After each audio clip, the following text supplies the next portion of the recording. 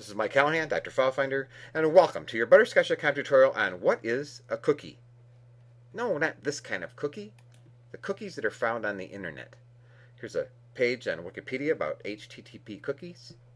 And what a cookie really is just a text file. There are many misconceptions about cookies. Cookies have gotten a bad rap on the internet, and we're going to clear that up for you. So a cookie is not a program. It is not spyware in any traditional sense of the term.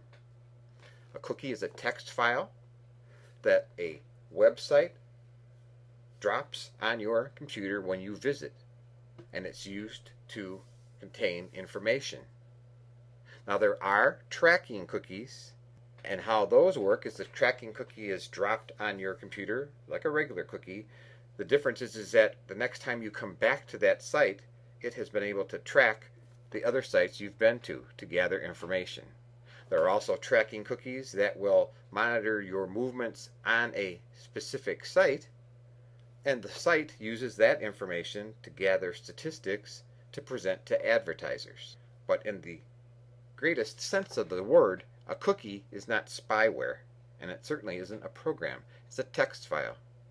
Cookies also make it possible for you to have personalized information on the internet. For example, this page on iGoogle is personalized exactly the way I want it to be because of cookies. It has the weather, news, stocks, and things that I want, and that's all possible because of cookies. Same thing on Yahoo. It has the information that you want because of cookies. If you remove all of the cookies, you come back, it doesn't know who you are.